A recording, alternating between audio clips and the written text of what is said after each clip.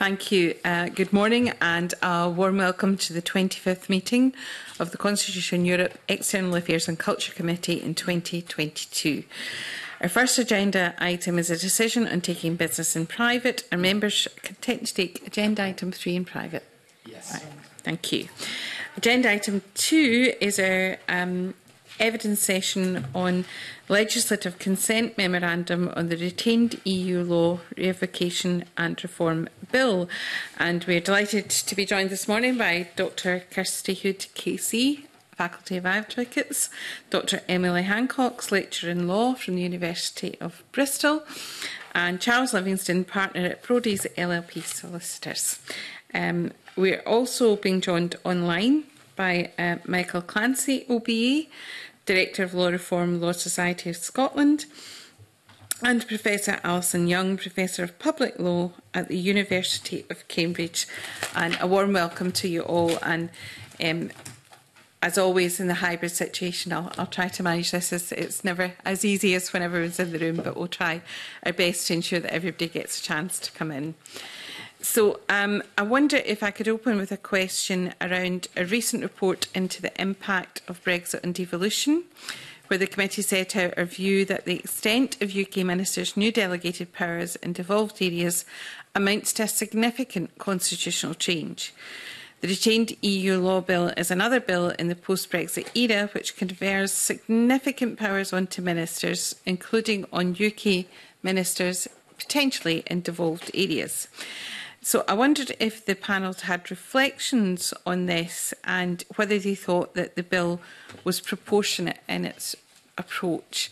And I wonder if I could maybe start with Dr Hancock's first. Okay, well, thank you very much for inviting me here today. So in terms of the changes, I suppose, to devolved competence and to the level of significant constitutional change brought about by the proposed bill, it appears to me that the bill, well, while in some ways it doesn't make significant changes to, I suppose, devolved competences, it does, however, introduce the possibility, or it does, I suppose, change in some ways the division of powers, in the sense that it grants the UK government, ministers of the Crown, powers over, I suppose, considerable retained EU law, which will include, of course, many statutory instruments, including Scottish statutory instruments, without any proposal for a consent mechanism in place. It also changes the protection in terms of a kind of a wider constitutional issue. It also changes the protection of fundamental rights in the UK in the sense that the general principles of EU law will no longer be part of retained EU law, and this introduces a further divergence in terms of fundamental rights protection across the UK, in the sense that, well, of course, Northern Ireland still remains bound by the Charter, although there are powers potentially to restate. So I think I'll leave my remarks there. Sorry, I'm getting a message from the clerk there. Can I possibly bring in Dr Hood next? Thanks. Thank you very much. Thank you. Yes, I would agree with what Dr Hancock said. I think that the issue is, perhaps the key parts of the issue really are twofold. And the first one is one which actually I think that Chris McCorkindale, advising this committee, had already identified, which is the extent to which, in practice, the reality of this is it allows UK ministers to move into the devolved space, and the realities of the mechanism involved are that it does so in a way where consent from this Parliament will not necessarily be required. So I think that really is, in practice, these are the two key areas in which I can understand why the committee would want to consider this area about whether it does involve an incursion into the devolved competences. Okay. Mr Livingston? Yeah, so from my perspective, I think the striking thing about the powers conferred on ministers of the Crown here is that they are, at least in part, powers to preserve, restate legislation that is within devolved competence, and I find it surprising that there would thought to be any need for the UK government to perform that role. To put it simply, why if the Scottish government doesn't care enough to use its own powers to restate or to save legislation that's in a devolved area, then why would the UK government want to step in? And I think the inclusion of powers for the UK government in those areas, I think it's indicative of a little bit of a habit having been formed by the earlier Brexit legislation, where I think in relation to things like the EU Withdrawal Act, one could at least see the argument that there were certain things that mechanically would need to happen in order to give effect to Brexit, and that UK ministers might want power to ensure that those things happened, even if the devolved authorities were not keen to exercise their own powers. I don't see any equivalent need in this bill. I don't see any mechanical necessity for the UK government to be able to step in to do something within devolved areas if the Scottish government or the other devolved authorities have declined to do so.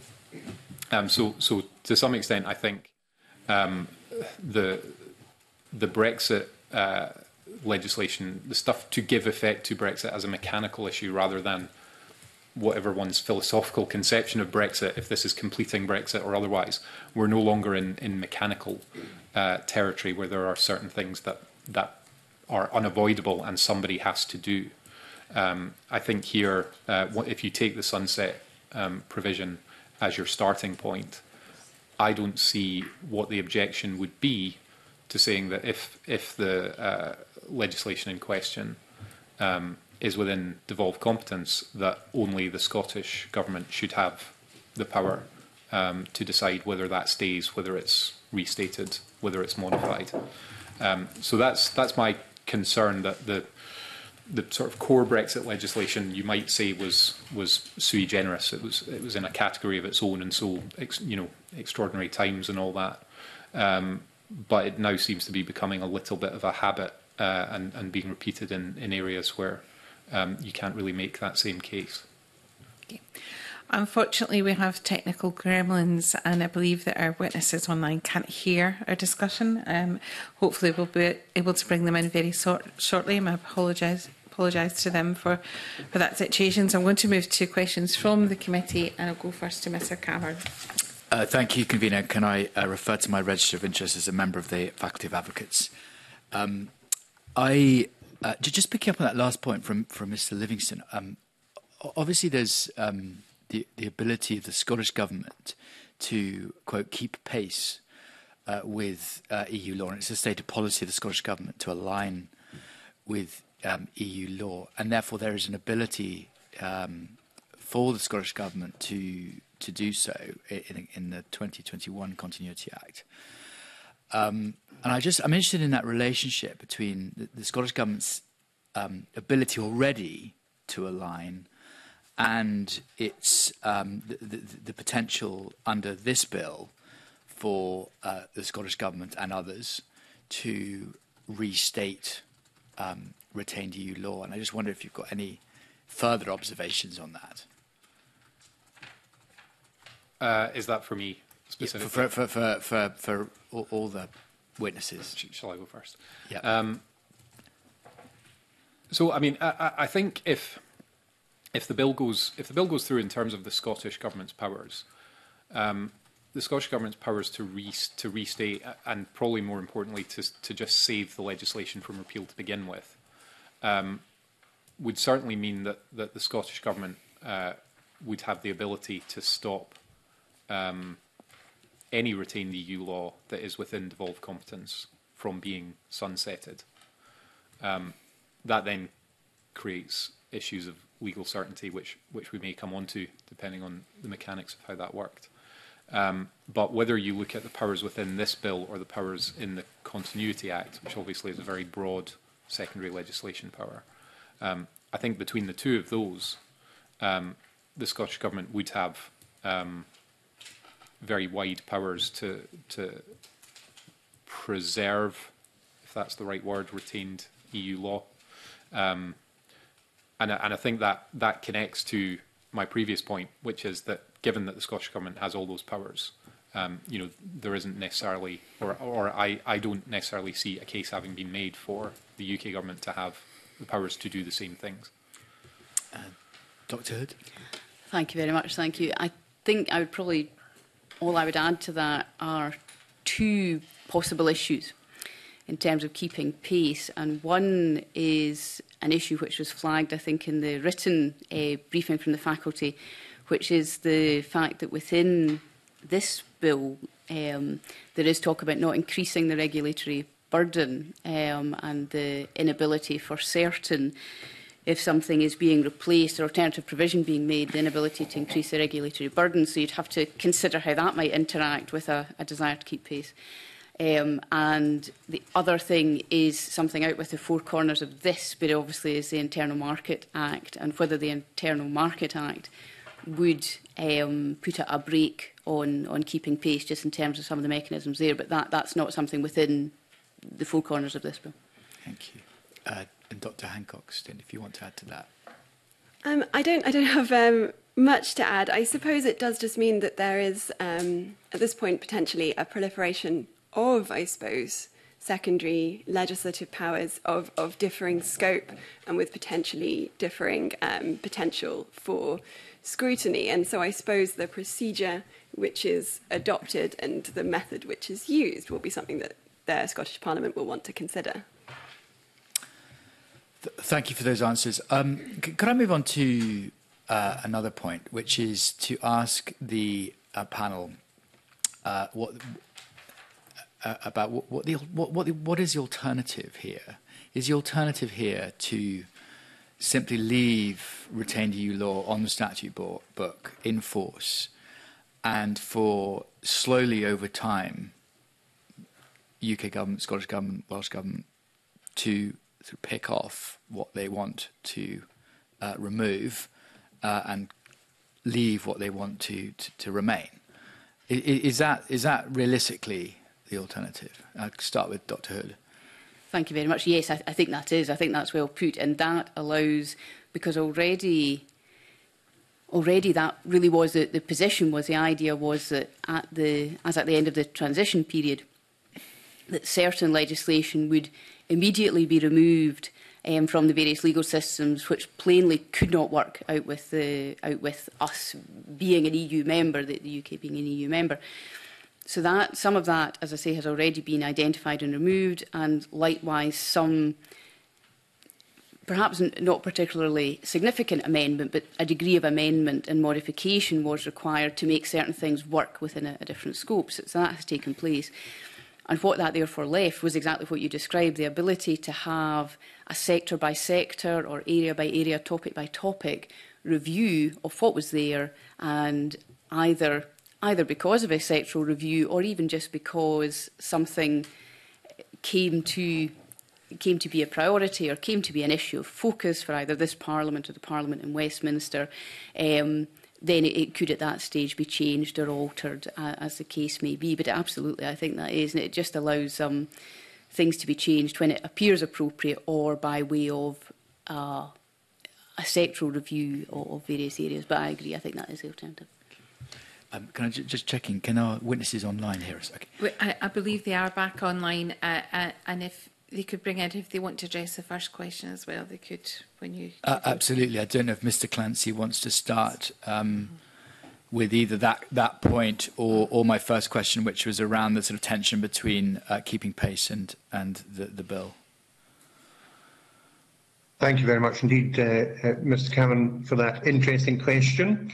Of course, I could draw your attention to the comments of Tobias Locke, which are in the paper before the committee today, and I would not depart from anything that Dr. Locke would say here in terms of the way in which the Continuity Act powers run in parallel with the provisions of the Rural Bill, and that the Scottish Government could, in years to come, enact legislation which would keep pace with EU law, even though it may have been sunsetted or otherwise dealt with under the current bill. So I think that probably would cover off my comment on that point.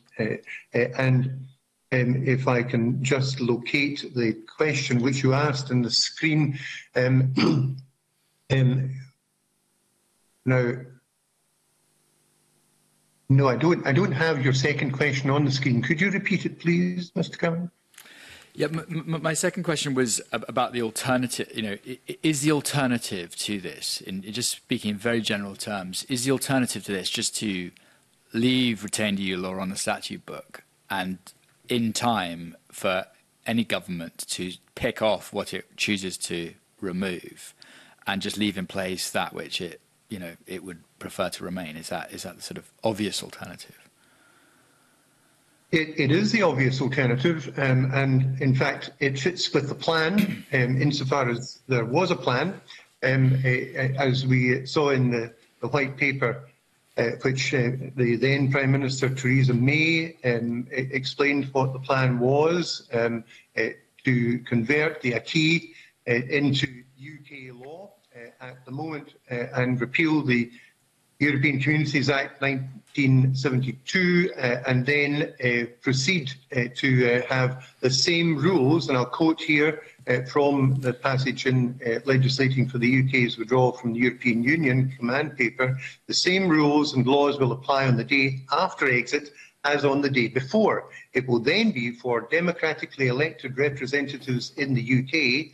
I think that that's meant to comprise the UK Parliament, Scottish Parliament, the then Welsh Assembly, now the Senate, and the Northern Ireland Assembly, to decide on any changes to that law after full scrutiny and proper debate. And I think that that's, if one would allow me the opportunity to say that the then Prime Minister had it in mind that there would be full scrutiny and debate. And unfortunately, aspects of this bill will not permit that full scrutiny or debate in terms of the time limits and deadlines which are scattered throughout the bill, and also in terms of the parliamentary procedures which are going to be adopted in terms of looking at any regulations made under the bill, which are generally speaking of a negative legislative element rather than an affirmative one.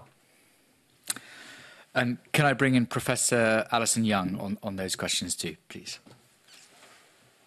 Thank you. I think I have nothing further to add on your second question. I agree that there is this possibility, but you have to read this against the backdrop of other provisions like the UK Internal Market Act, which would place a limitation in practice of how extensively you would be able to try and implement EU law going forward. With regards to your further question about the other alternative, I agree that the main alternative would be to take a sector-by-sector approach. I think that has the advantage of preserving legal certainty. It also has the advantage of enhancing democratic scrutiny because there will be more time to go away and investigate and scrutinise through primary legislation, not just secondary legislation. So you actually involve legislators more effectively in scrutinising these new rules. I think it also has the advantage of enabling further consultation processes, enabling different legislatures and governments to approach those who are influenced by these rules at the moment. So you can talk to them about, well, which rules do you want to stay, which rules should change going forward, and that will give a much better way of thinking about how far you want to mirror EU provisions or potentially change EU provisions going forward. The only other possible alternative I can think of as a kind of midway point would be to do something that would be a little bit more staggered. So to take your sector-by-sector approach, but to set deadlines. And if you were going to have some kind of sunset provisions, to be much, much clearer about which provisions of EU law were going to be sunsetted in this way. One of the problems of this particular piece of legislation is, whilst it might be easy in some senses to identify retained EU law enacted under Section 2 of the European Communities Act 1972, because you'll be able to search that, it's much harder to necessarily be able to recognise every single piece of secondary legislation that was intended to implement an EU obligation, but which was enacted through another piece of parent legislation. So we already saw on Tuesday, for example, information about further pieces that have been identified. I think it was 1,400 pieces more than was on the EU dashboard. And that just points out how difficult it can be to spot everything. The other possible midway point would be to say, well, we've done a search, these are the ones we found, these are the ones that will be sunsetted and a certain time limit, with then longer time periods to scrutinise. It's the only other possible midway I can think of. But obviously that would involve a lot of rolling pieces or rolling provisions to find and set deadlines, which I think is far more complicated than the alternative you propose, which I think is the much more preferable alternative in terms of democratic scrutiny and legal certainty. Thank you all. Thank you, Convener. Thank you. Dr. Allen? Thank you, Convener. A question for any of you, really, but I'll begin with Mr Livingston. Aside from all the democratic questions, which trouble many of us in this committee, about what's involved in this bill and the tabula rasa it seems to want to create, I suppose a question I have, if any of you have any observations, but starting with Mr Livingston, it's about the sheer scale of what the UK government appears to be proposing here. I mean, it's difficult for us to get an idea of what kind of amount of civil service time might be involved in trying to recreate the laws that are sunsetted, or whether the Scottish Parliament chooses to go along with it or not. Given they've just discovered another 1,400 laws that they've forgotten about, I wonder if I could begin with Mr Livingston. I see Dr Hood not interested in answering that one as well, so perhaps begin with you, Mr Livingston. Yeah, so I guess I can most usefully answer that from a practitioner's perspective in terms of advising clients on what the law is. You referred to it as a tabula rasa approach, but I guess I would refer to it as the where the onus is here, and the onus is on proactive steps to be taken in order to preserve legislation, rather than proactive steps being taken to repeal it, or as Alison Young suggests, identify particular pieces of legislation for sunsetting. Sunset clauses. Greater use of sunset clauses may be a good idea in legislation. It would encourage more post-legislative scrutiny, and taking stock and deciding whether legislation still works is still required. But doing it this way is very difficult, because, as Alison Young said, you can't necessarily know with absolute certainty what is within that category of things that is being repealed. And I guess from a practitioner's perspective, just the one thing I would add to that is that the Scottish Government's request of the UK Government is to exclude from the scope of the Sunset Clause legislation that is within devolved competence. And as you say, leaving aside any sort of democratic issues from a practitioner's perspective, that would be an enormous headache to have to start with identifying whether something is within the category of law that to which the sunset provision applied. And then ask yourself the second question, whether it is in the subcategory of things that are within devolved competence, which is similarly not always an easy question. That would create quite a lot of doubt from a legal certainty perspective as to whether a given piece of legislation was still in effect or not.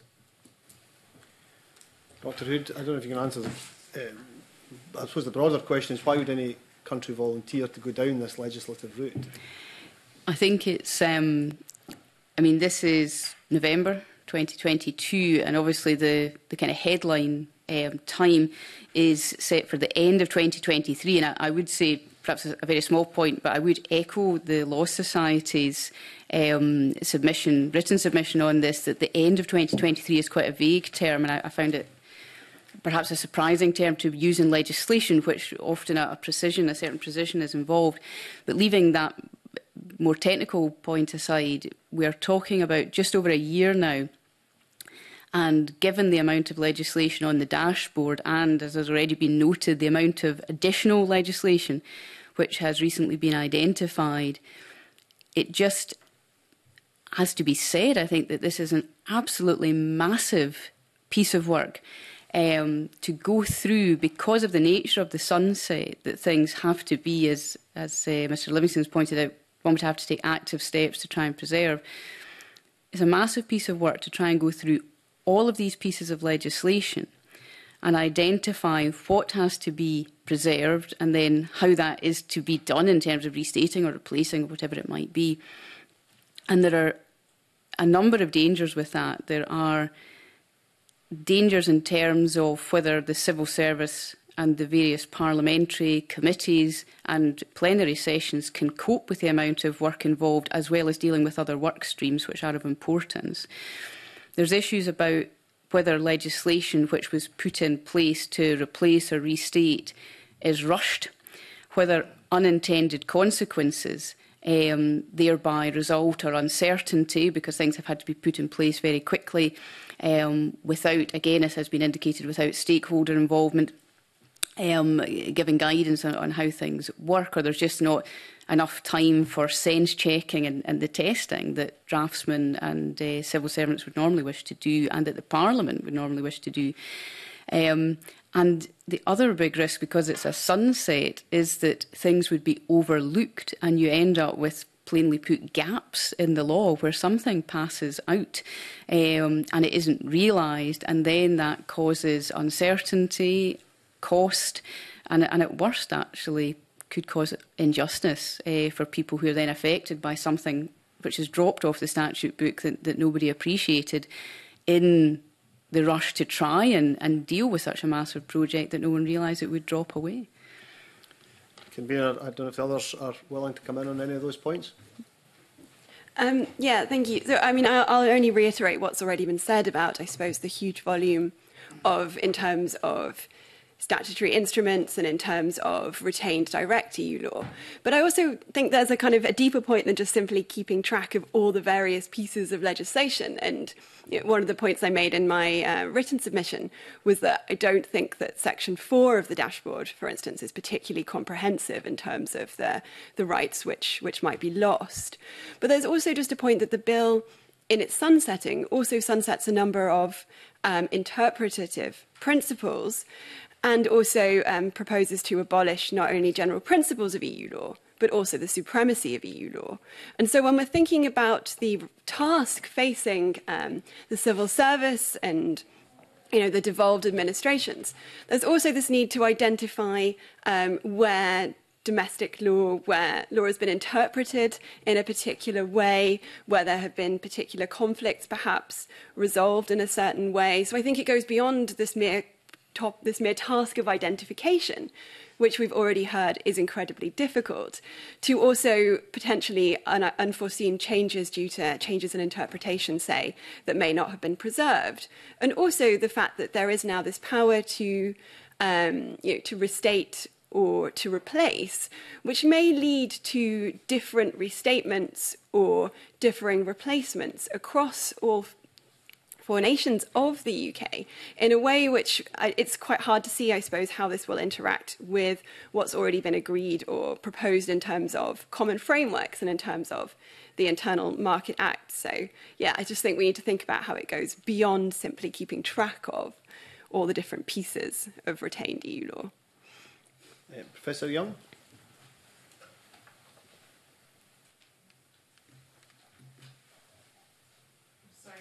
I think I'm back now. I think the other thing I would... Can you hear me now? Yeah. I think the only other thing I would add is that each of the departments, I presume, within Westminster, so each of the different ministerial departments will be trying to take stock of their particular area, and it won't necessarily always be clear which ministerial department has responsibility for which pieces of these delegated legislation that have been identified in the dashboard or that have been identified later on. So you've also got, not only have you got the problem of identifying, working out whether you're going to restate it, trying to find the time to go away and find them and decide what to do, you might end up with all sorts of possible clashes between departments, which means that things might fall through the gap because one department thinks it belongs to another department, or you might end up with potential departments having to negotiate which one is looking at different areas. So I think this is a huge task, and it's going to be very, very difficult to do in a short period of time without extra resources and scrutiny. And the problem is that because of the sunset clause, if you haven't discovered it and decided what to do with it to retain it, it will just disappear, and this is going to lead to huge problems for legal certainty. And can we, I don't know if Mr. Clancy, beg your pardon, is willing to come in on that? Surely. Yes, indeed I am. I agree with all the comments that have been made so far by the other people on the panel. Can I offer just a couple of observations? I think the blanket nature of the sunset provision in clause 1 is unjustified in the way in which I've seen sunset provisions be pretty specific in other pieces of legislation. But this does not identify the legislation other than in the sort of limited way of stating that it's all the EU-derived subordinate legislation and retained direct EU legislation to be revoked at the end of 2023. Of course, what one would ideally want to see is a schedule with a list of these items of legislation so that people would exactly know what was going to be revoked.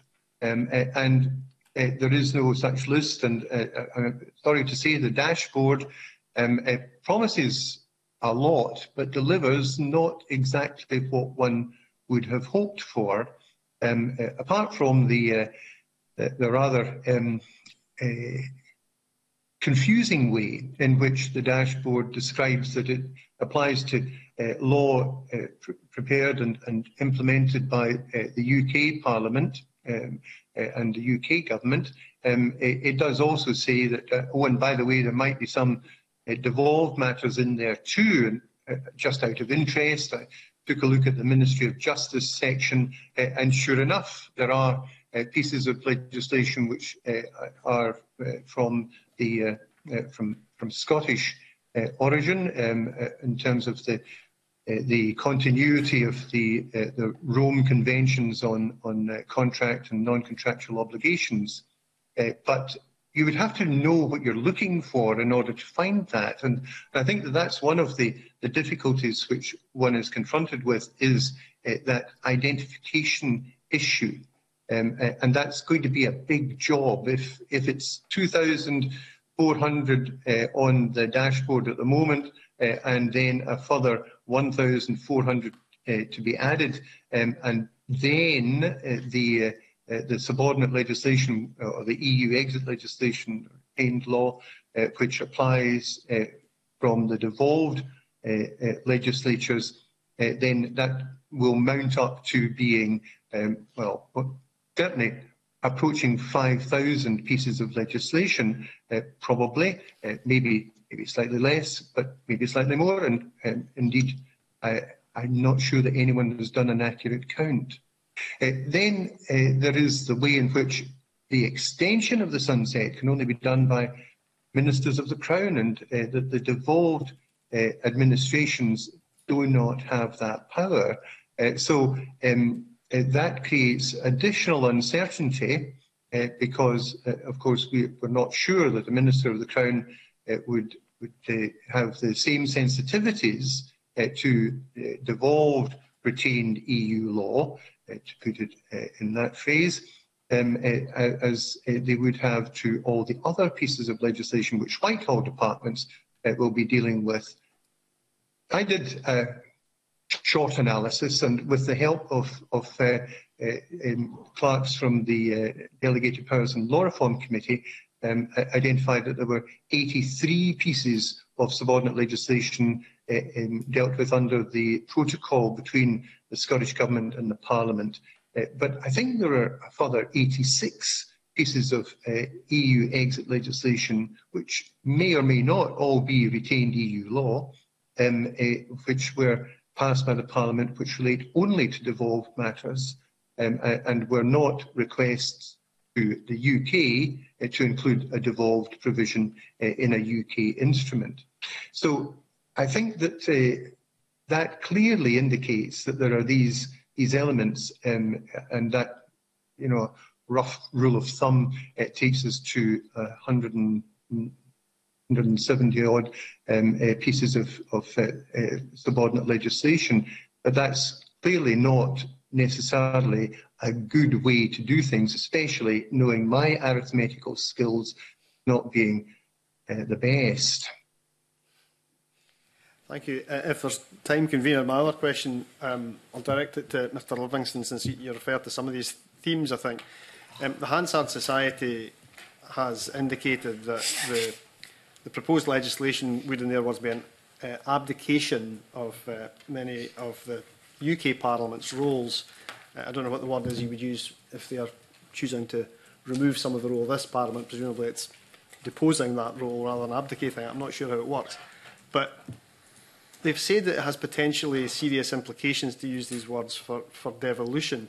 And I just wonder, can you give an indication of what the implications are for Scots law and the way Scots law develops, if it's developed increasingly by ministers who, to use Mr Clancy's words, may have a limited sensitivity to what Scots law making is? So, I mean, I think this goes back to the point about whether it's necessary for ministers of the Crown to have the powers to restate, amend, etc., in relation to devolved matters. And I'm not sure I can really improve on my previous answer, which is I don't see the need for it.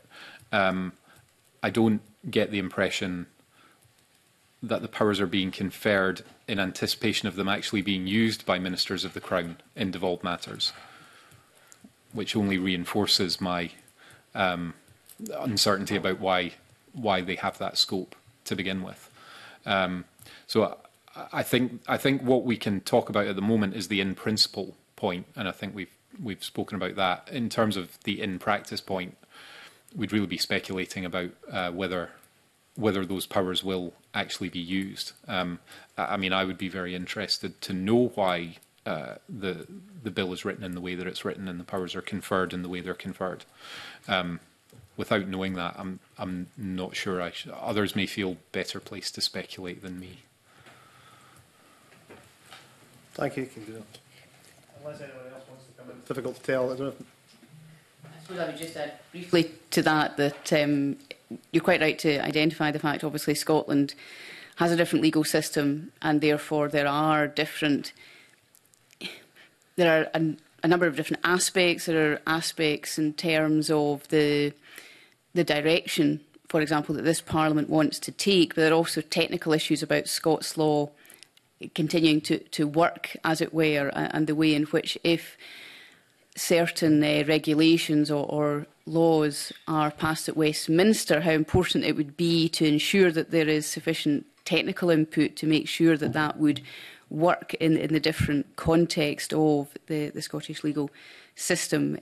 But I think other than that, the only point is really one I think was already covered, which is a broader point that, as you say, the Hansard Society have raised concerns about a lack of scrutiny in the way that legislation could be passed at Westminster. And obviously, if those, and we don't know, but if those powers were used in the devolved space, as it were, then obviously that would have a concern then for this Parliament, because obviously if there's a concern about scrutiny in the way that the laws are being passed, then obviously that's a concern for this Parliament as to whether there has been sufficient input or scrutiny. Could I just come back in briefly? Yes, of course.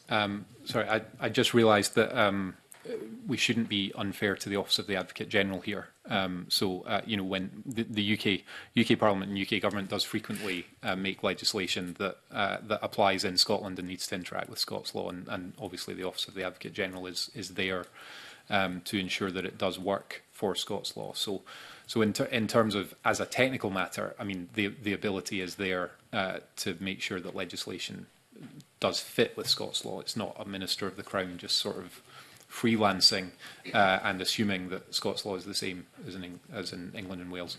But yet that is not responsive to the sort of accountability and scrutiny points. But just purely as a technical matter, I was probably a little bit unfair to UK Government's Scots law capabilities previously. I think Mr Clancy wants to come in as well.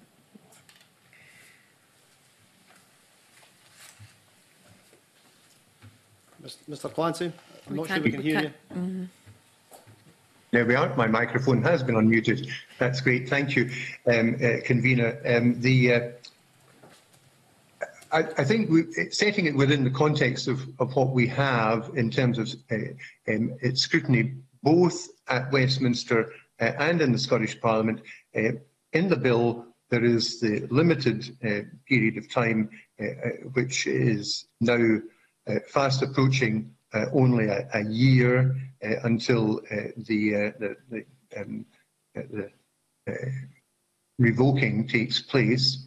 And I think that it's certainly from the point of view of the Scottish Government, which has already announced its programme for government with numerous bills already on their way through the Parliament and more to come in the course of next year, it will be challenging to deal with a significant amount of additional work which has not been factored in at this point in time. And it will also be challenging in Westminster, where there are a number of significant programme bills already going through, which were announced in the Queen's speech, and which, including this bill, and which will then be making their way through on the basis of hitting the end of 2023. Thank you, Kirsty Hood, for a comment from our paper, but also the extension period to the 17th of June 2026. Again, in our paper, we make the point that that is not necessarily the most rational way to approach legislation, is to simply pick a date, which is the 10th anniversary of the EU referendum, and say we will do all this work within that period of time, or we will defer lawmaking or make new law within that period of time. That's not a rational approach, because it doesn't take account of consultation and all the other things that need to be done with a piece of legislation to make sure that it works, make sure that it's clear, to make sure that it's effective and coherent. And of course, that's the point when legislators like yourselves and those counterparts in Westminster address a piece of legislation, they're looking to make sure that law works for the people, works for individuals and businesses, and there will be very little opportunity to consult properly, and that individuals and businesses will find themselves perhaps in the dark at any one of these deadlines, which I hope the amendments which we're currently preparing at Law Society will be taken up when the bill passes through the UK Parliament, and those deadlines will be extended perhaps 5 or 10 years hence, to make sure that this particular job is done in a proper way, rather than in the rush against these deadlines, which are not particularly structured, taking into account all that needs to be done to make a piece of legislation. Thank you. Thank you. Mr Ruskell. Thanks. I was interested in how the status of retained EU case law might change as a result of this bill. And I was quite struck by the points that were made in a number of the submissions, including Faculty of Advocates, about the how retained case law, the status of it may be diminished in some way if it was judged that case law may restrict the proper development of domestic law. I don't have in my mind what a proper development of domestic law would actually be in in the mind of ministers. So I wondered if you could expand on that, and if there are any particular examples that you could use to sort of colour that scenario. That would be useful. So if I could start with Dr. Hood, that would be great, and then move on to others. Thank you very much. Thank you. Yes, I mean, this is there is the broader point that in terms of it would make a change to the way in which interpretation was handled. And I think, and this comes back to a point that Dr. Hancock has made, that in terms of EU law, when the courts consider how pieces of legislation work, and bear in mind here that we are now thinking historically, when the UK left the EU, that broke the dynamic alignment. And so what we're therefore to a great extent looking at here is courts being asked to interpret what the law was at some point in the past prior to withdrawal, and yet some of the key tools being potentially taken away from the court. Whereas at the time when the parties regulated their behaviour, when they sought legal advice, they would have taken those key tools into consideration as to what certain terms meant. And given that, for example, particular terms in EU legislation will have had certain meanings, and that will have been set down by courts at the time, it is difficult to ask courts to go back and to interpret and apply what the law was at a given time without using the tools that they would have expected to use at that time. And in particular, yes, I mean, on that point of detail where the bill says, that certain things would have to be taken into account if a court's deciding whether to depart from the retained EU case law, and that particular phrase, that one of the factors is the extent to which the retained EU case law restricts the proper development of domestic law. Now that, it seems to me, is potentially a very difficult factor, because what is meant by the proper development, I mean, it's an unusual phrase to ask a court to try and work out what the proper development of law is. I mean, the courts are there to apply the law. They're there to interpret the law and apply it to the actings and behaviours of parties. And of course, to some extent, that may, as the court does that might develop the law as a body of law, in the sense that it sheds light on perhaps something which was unclear, that someone's particular case allows the court to shed light on how the law is properly understood and properly interpreted. But to ask the court to work out how domestic law should properly develop and whether something is restricting it, it is, I think, perhaps a phrase or a device that would not be one that the courts would have a lot of experience or familiarity with. And I don't know whether the thinking behind it is the idea that in some way a piece of EU legislation and therefore particular case law which interpreted what was EU legislation, that in some way that was appropriate to a period of EU membership, but it was not appropriate out with that context, and say that may be the thinking of it. But I think the terminology of that is one which I think could potentially pose difficulties for the courts to do that, given that they are there, the making of laws for this Parliament and for the other parliaments within the UK. I say that the courts are there just simply to interpret, to apply, to shed light, and to allow the body of law to develop in the important work that they do. I mean, does it effectively invite courts to kind of second-guess the direction of policy and the direction of political decisions around, say, environmental legislation? Go back to the Habitats Directives. There's obviously a vast amount of case law that's come on the back of that. Consideration of, public interest test and other aspects. Does it require courts then to sort of look at what might be coming on the statute books and where things are going?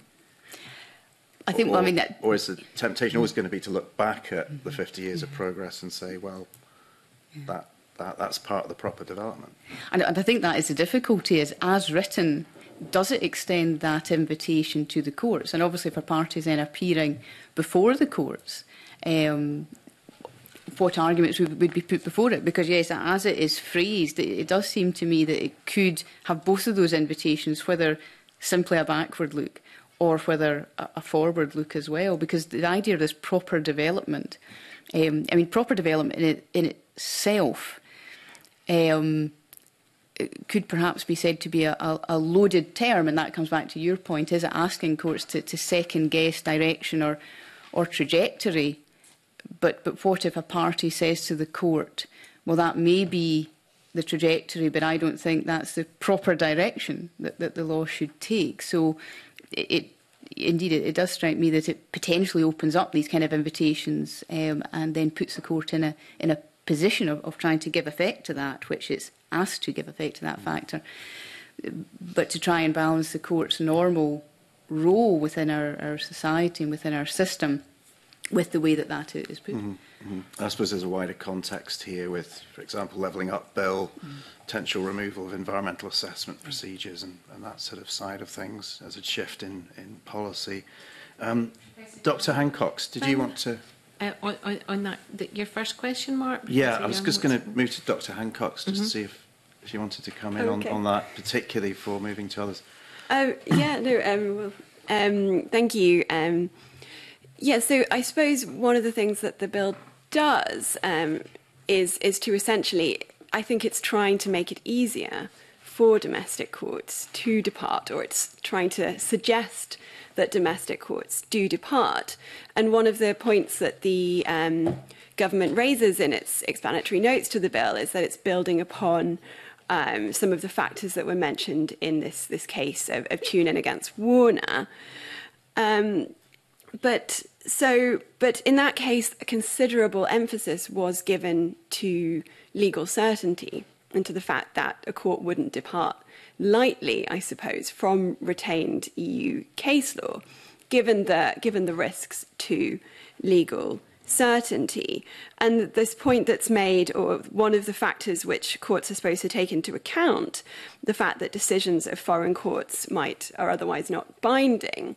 This was raised in Tunin, but it was in relation to the fact that comparative law or comparative arguments were made to the court, where there were very separate legislative regimes, different case law, whereas it's not that the European Court of Justice was not treated as a foreign court, but it was a foreign court interpreting a very similar body of law, and which had considerable expertise, also that it was interpreting standards that were enmeshed in international standards beyond the EU framework. In terms of the extent, or in terms of this point about the extent to which retained EU law may be impacting upon the proper development of UK law, in Tunin, again, policy arguments were made kind of relating to this point, and the court refused to depart from retained EU case law. And I think when this power has been used in the past, it's been when there's been considerable injustice potentially caused through long-standing case law. Whereas when we're talking about the interpretation of retained EU law, we're talking about a lot of the interpretation, I suppose, of considerable legislation. So it's hard to see that this power will be used that frequently by domestic courts, although I suppose they will have to take very seriously the fact that these criteria will be listed. Okay, Professor Young?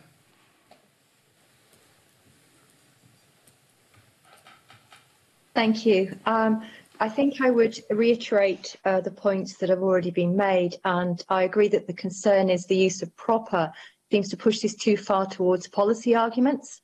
And that's particularly when you put it in the context of the provisions that come early in that particular section.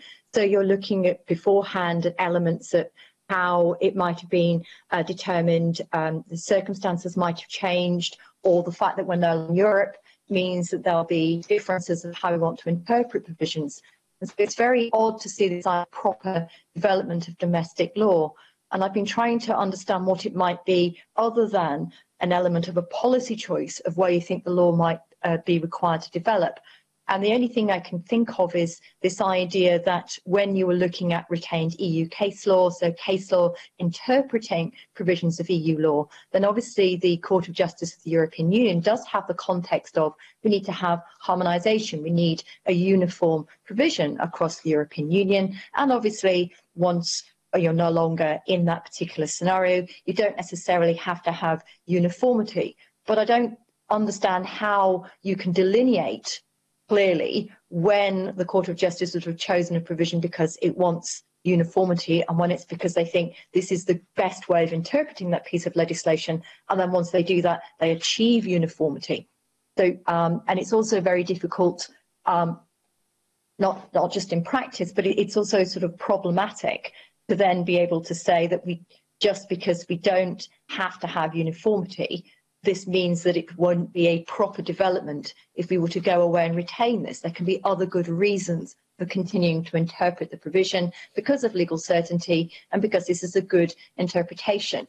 And the only way I can try and think of giving you examples is if you look at provisions like the working time regulations, which implement the working time directive, you have to determine what would be classed as work in certain scenarios.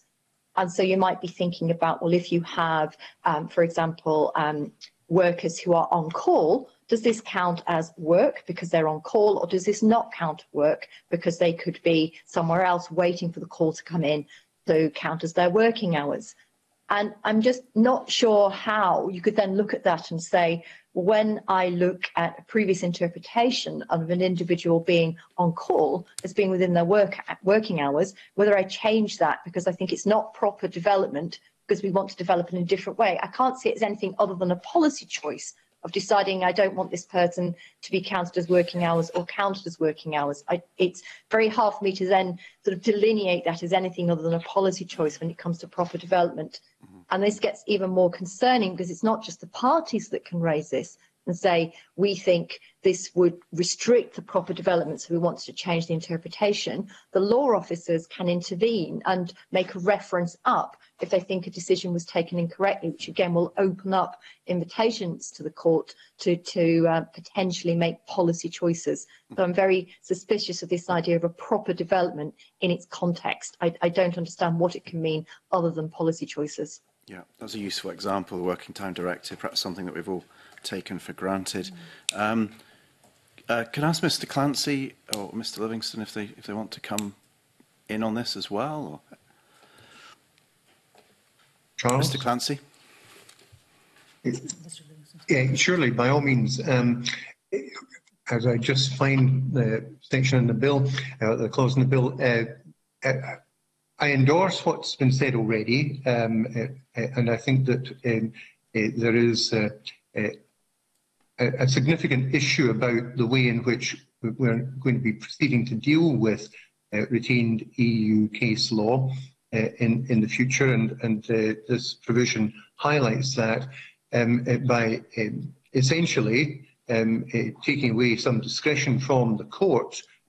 You'll notice there in clause 7.3, which inserts new subsection 5, that the higher court concerned must have regard to, not may have regard to, but must have regard to, so that an obligation is being placed on the court to have regard to these other factors, and those factors being the fact that decisions of a foreign court are not binding. Now, is that a fact or is it an opinion of law? It's certainly the case that the decisions of foreign courts are not binding unless there are special arrangements made, because it's understood that such decisions of such courts are persuasive, and the comparative law arguments which one would put forward to make that so would be that you would not be proposing to the court that they are bound in any way by the decision of a court outside the United Kingdom or a court outside even the jurisdiction of Scotland, but that the decision there would be persuasive perhaps if it was dealing with the same point and the same interpretation of the same provision of the law.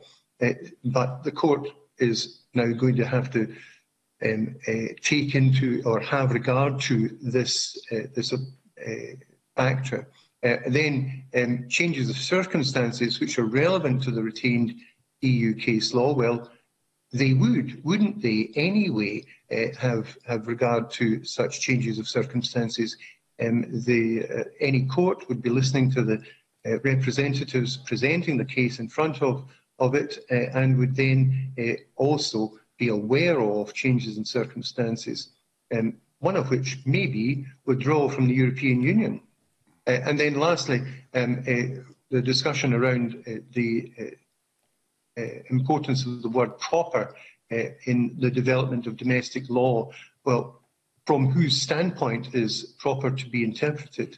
If it is from the point of view of the court, there may be no proper development of domestic law at all. It implies that there is some policy objective which needs to be attained, and I suspect that the proper element here is inserted in the bill because the ministers involved have an objective about the interpretation of the law that probably relates to the underlying philosophy of the bill, which is to make sure that European retained law, European Union retained law, is not going to apply in the future, and that we will have so-called, in inverted commas, domestic, close inverted commas, law, which would apply instead. Mm-hmm. Thank you. Mr. Livingston? Just very briefly, I don't really dissent from anything that's been said, but just observe from a practitioner's perspective, one shouldn't underestimate the small c conservatism of the courts, and I think I'm not sure that this provision will result in many, if any, cases coming out differently than they would have in any event. When you're dealing with something as vague as the proper development of domestic law, I think the courts will often take the view that it's vague enough that they don't really need to do anything with it because they can't clearly be accused of failing to take account of it.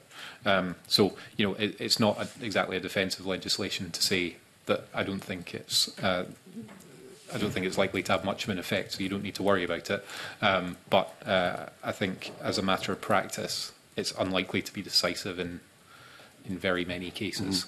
Mm-hmm. Mm-hmm. Thank you. Okay, thank you. A little conscious of time, if we could be succinct in answers going forward. Unfortunately, we've got a couple of agenda items still to cover before having to leave to Chamber. So I'm going to bring in Ms Boyack next. Thanks very much, Convener. Very much appreciate all the written evidence you've supplied in advance. It does feel unprecedented, actually, because you're all very measured witnesses. And the background you've all got gives weight to the comments you've given, which are worrying about legal certainty, risks, unintended consequences, lack of scrutiny, government capacity or lack of capacity. Can I go to Michael Clancy first? Because in your submission right at the start, in your general comments, you said there's no reason why retained EU law cannot be considered a sustainable concept. On the other hand, it would be equally possible, following a thorough review and relevant amendments, that incorporation into domestic law in the 4 UK jurisdictions could be completed. Do you want to say a little bit more on that? Because thus far it's been, this will be a disaster. There's something about what would be a more positive approach that would enable a degree of scrutiny and accountability for not just parliamentarians but people we represent. Could you kick off with that, Mr Clancy? I'll try my best. Thank you very much indeed for the compliments which you paid to the briefing, Ms Boyack. Thank you indeed. It is what it is. What we said there, the concept of retained EU law was the only place to go once the referendum had decided that the UK was leaving the European Union. Unless one wanted a a free-for-all where there would be no certainty in the law and no clarity. So retained EU law as a concept it had to be the one which was adopted. And I think in previous evidence I've highlighted that when similar sorts of seismic changes have happened constitutionally, let's say in colonial experience and colonies becoming independent, there is frequently a provision in that independence legislation which says that the existing law as at a particular date, normally English law in our experience, was continued after independence until such time as it is changed by the newly independent legislature. So I think that following that kind of model was quite correct because it ensured that there was certainty about what the law was and because underlying principles such as the supremacy of EU law were maintained, then there was guidance as to how this would be interpreted, and other principles such as proportionality and equal treatment were also being kept. So these provisions made sure that there was a relatively good understanding of what the law would be after we left the European Union. To do it any other way would produce the opposite result. It would lack clarity, lack certainty, and have an adverse impact on individuals and businesses. And I think that as other colleagues on the panel have stated throughout this morning's evidence, this kind of the kind of changes which we're seeing in the bill are reintroducing elements of lack of certainty and lack of clarity, and the potential for adverse impact on businesses and individuals in Scotland and in the wider UK. Thank you very much. Could I go to Kirsty Hood, Dr. Hood, about that issue? I mean, it is 6 years on since the vote, and suddenly in a year, all of this legislation is to be wrapped up, and it's going to be incredibly hard for us to scrutinise it. What would your advice be to the Scottish Parliament in terms of how we make sure that we don't miss out on really vital legislation that's going to change people's lives here? I think you're absolutely right to identify that key issue about changing people's lives, because of course that is the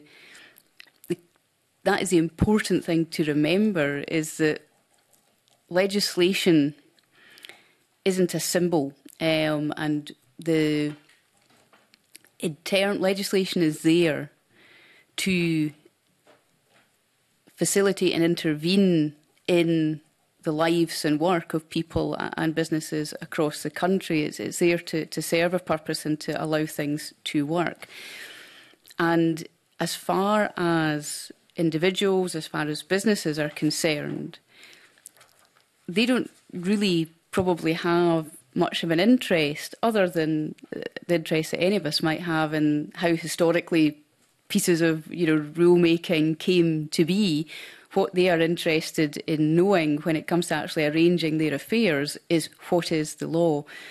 And the thing here is that, as has been indicated, the 2018 Act took what would seem to be the normal stance that would happen when there are significant times of constitutional change, which is to keep the body of law in place, to allow continuity and certainty in the way that people go about their daily lives and their business. And that can then be changed going forward in the appropriate way, with consultation, with scrutiny and so on.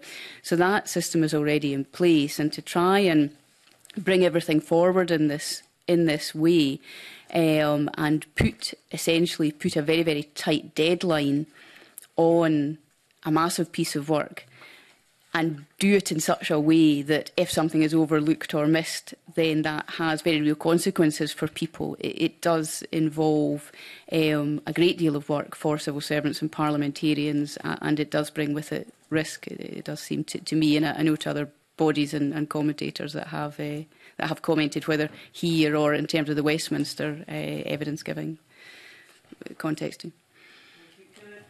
Question maybe with Mr Livingston, because you talked about risk, uncertainty. What kind of risk assessment should we be doing as parliamentarians to try and identify elements of legislation that might be most vulnerable in this process?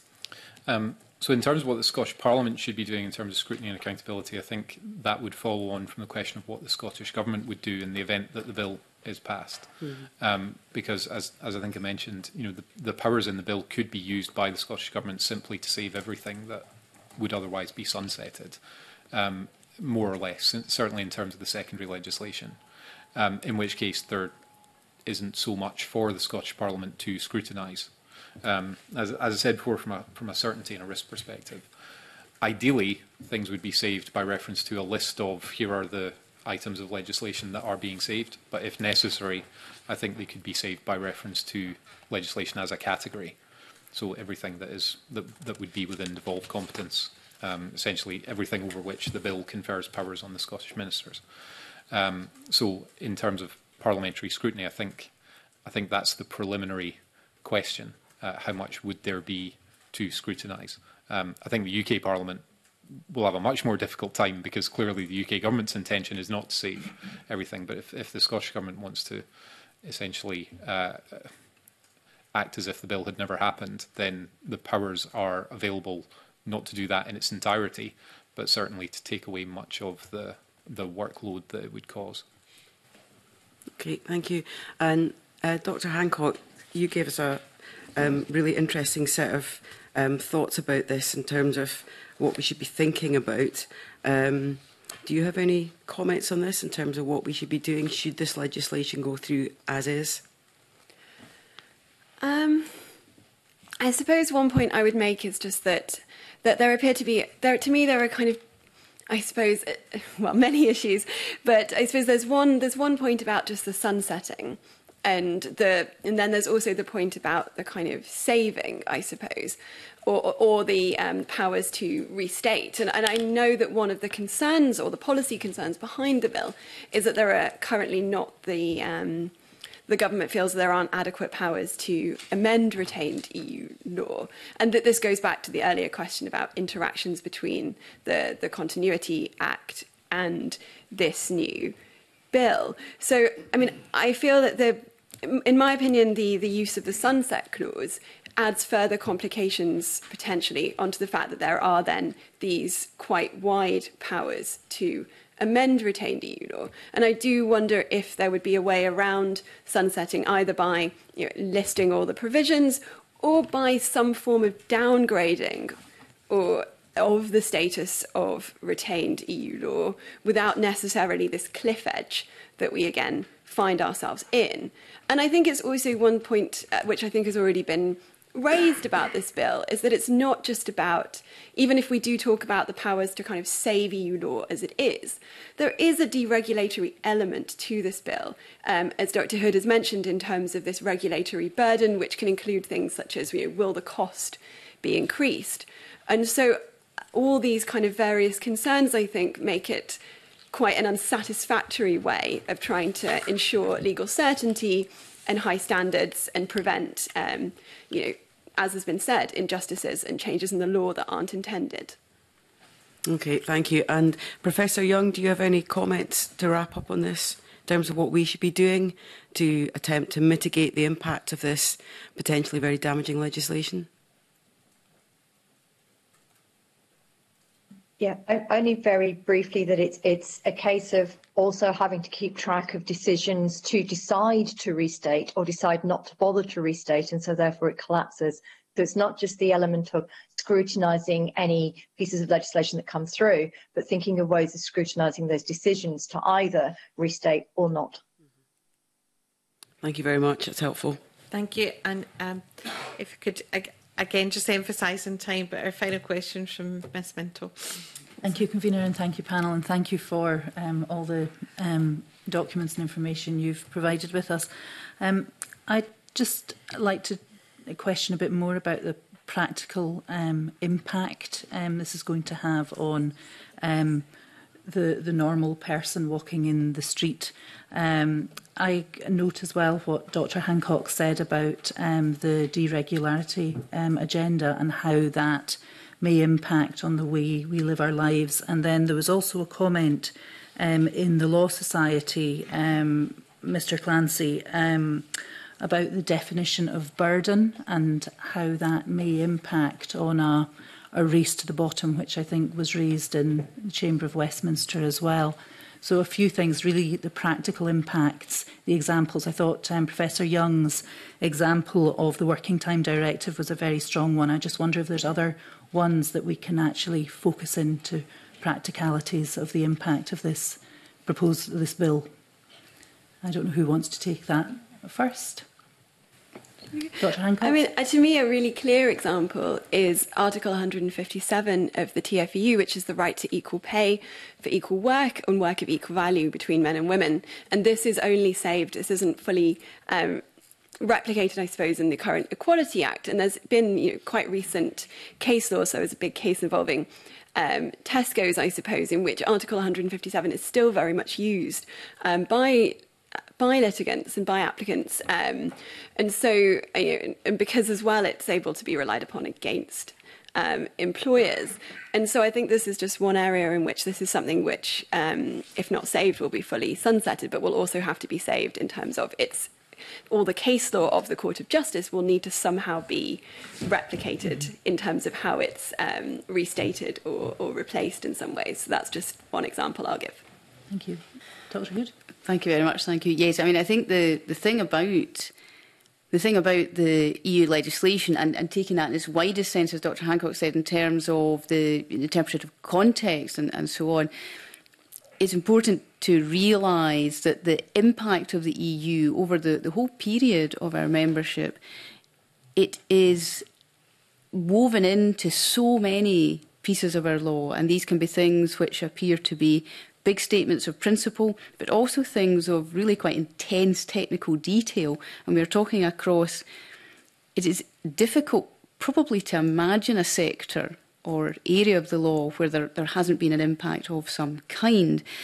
And therefore, in terms of, although it may not perhaps always be obvious to people within their daily lives or within their daily business, there are so many areas where it is affected, and therefore change within these various sectors therefore does have the impact to does have the potential to impact on people really across the board. And in terms of the deregulatory, yes, I think it's perhaps difficult to add too much to what the Hansard Society have said in terms of the way in which burden, and what's been said already here this morning, the way that burden is defined does have the potential to mean that protections enjoyed by businesses and by individuals could be downgraded, but there would be difficulties, conversely, in enhancing protection, and that would obviously be something businesses and individuals would be. So I think I read somewhere that testing of cosmetics on animals is brought into this all the EU legislation as well. So that may have a negative impact if that's lost. Mr. Livingston, have you got?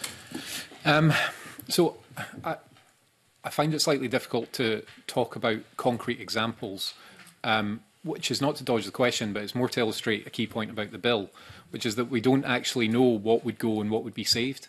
But because the starting premise is that something goes unless it's saved, at that point you're then speculating, which goes to that sort of scrutiny and accountability element, in that because it's being done this way, one can really only talk in hypotheticals, and when it comes to the point of decision about what goes and what's saved, there's limited ability to discuss it there. So, you could talk forever about what might be included, but until you know how the bill is to be used, you can't really have the proper discussion, which kind of illustrates one of the difficulties with the bill. Thank you for that. I'm just thinking of known unknowns, unknown unknowns, etc., etc. Mr. Clancy.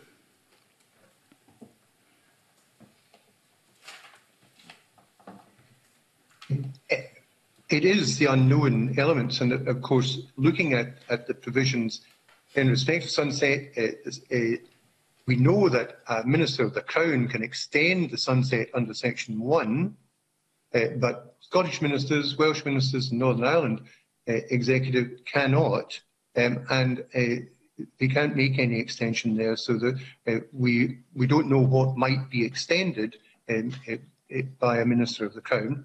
And I take the point which Charles Livingston made about the excellent work which the Office of the Advocate General does in making sure that Ministers of the Crown are aware of the Scottish implications in the legislation which they deal with. But under Clause 3 of the bill, the sunset for retained EU rights, powers and liabilities is subject to no particular extension provisions at all, and indeed they are repealed at the end of 2023. So there is a group of rights and powers in there which are not enumerated in any kind of a way other than by reference back to Section 4 of the European Union Withdrawal Act, so therefore that is likely to have some impact on individuals, as well as the general listing of EU-derived subordinate legislation and retained direct EU legislation. Like Charles, I don't have a list. I suppose that there ought to be a list, but there's no sign that that's happening. On the burdens point, the point that we were making in relation to the definition of burden is that the provisions in Clause 15 relating to burdens are different from those in the Legislative and Regulatory Reform Act of 2006, and that there needs to be some kind of determinative consistency, particularly as there doesn't seem to be any kind of cross amendment of the existing legislation. Okay, thank you. Thank you. Very briefly, Mr. Golden, and please, if you can be succinct in answers, it would be very helpful. Thanks. It was just to briefly explore some comments from Dr. Hood and Professor Young around the Internal Market Act. And if we start with Professor Young, I'm just interested, given that it's Scottish Government policy to align with newly introduced EU law, although it hasn't been enacted yet, we could see a situation whereby there's a possibility for divergence between certain parts of the UK, and if that happens, that divergence is at odds with the principles of the Internal Market Act. How would you see this play out, and what could be done by the UK and Scottish governments and other devolved administrations to preempt this and or resolve any issues that may arise? Thank you. I'll try and be brief. I think my concern would be in particular with regard to EU measures that deal with product safety requirements. So anything that does with things like safety of supply, so things like gas supply or safety of components that can go into goods. And obviously if they lapse, although there is the ability in Scotland to then go away and enact measures to retain these, they can then start triggering the fact that although they can be retained in Scotland, the effect through the Internal Market Bill would be if they're not being retained in other parts of the UK, then those goods that aren't as safe or lawful and should also be able to be sold in Scotland. So it can undermine the effect of wanting to track in those ways, which I think could be very problematic.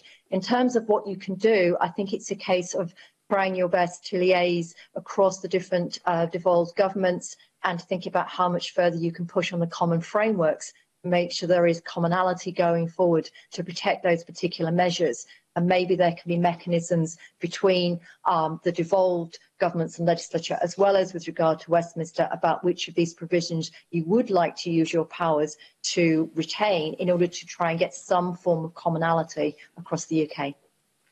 Thank you. Dr. Hood.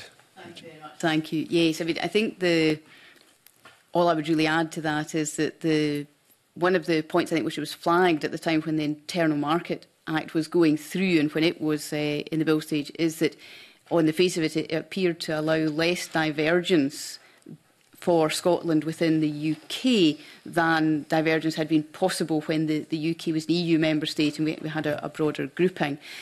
And that obviously raises an issue for this Parliament and for the other devolved legislatures about how far policy choices voted on by elected members within the legislatures can be given effect to, and how far the Internal Market Act cuts across those policy choices, starting from the proposition that where you have different devolved legislatures, there must be within the system a respect for the different legislatures within their different competent areas to give effect to the policy choices that they as elected members vote upon. Thanks for that. Charles Livingston. Yeah, can I just come in very briefly on a technical point? So I think the grandfathering provision within the Internal Market Act will be key in terms of its relationship with the current bill. Anything that was in existence prior to the Internal Market Act is unaffected by the Internal Market Act.